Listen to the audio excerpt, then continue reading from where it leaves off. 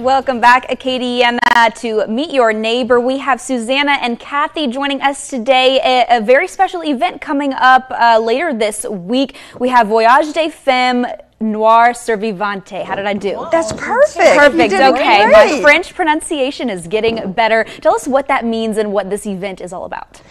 So it is the Voyage of Black Women Survivors, and it is a cancer town hall focusing on women of color, breast cancer survivors. Dr. Marlborough is our facilitator, so I will let her tell you about it.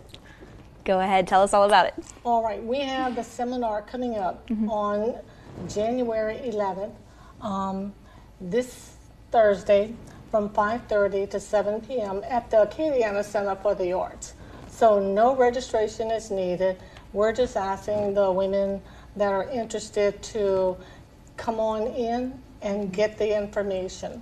So what we plan to provide is women who've had, well, we will hear from 3 women who have had breast cancer, including myself, okay, because I'm like a 5-month breast cancer survivor. Oh, wow, congratulations. And then the speakers are cancer survivors, letting you know how many years they've been a survivor and what they're focusing on and how the cancer has helped them. You know, so we'll get to hear their stories, and it'll be emotional, and it'll be educational and informative. But so amazing that you're providing this type of event for others going through the same things that you went through. So Right. It'll be nice to kind of build that community of people. Who are some of the other speakers be?